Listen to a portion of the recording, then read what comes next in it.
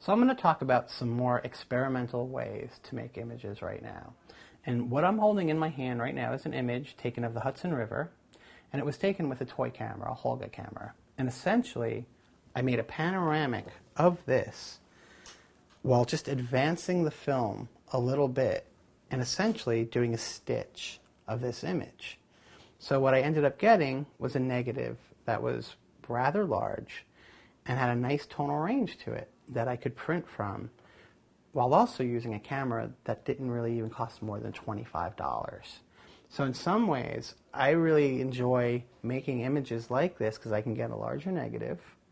I don't have to spend a lot of money on an expensive camera, and I can really play. I can really start to experiment. Now sometimes my experiments don't come out as planned. Sometimes they come out better than planned.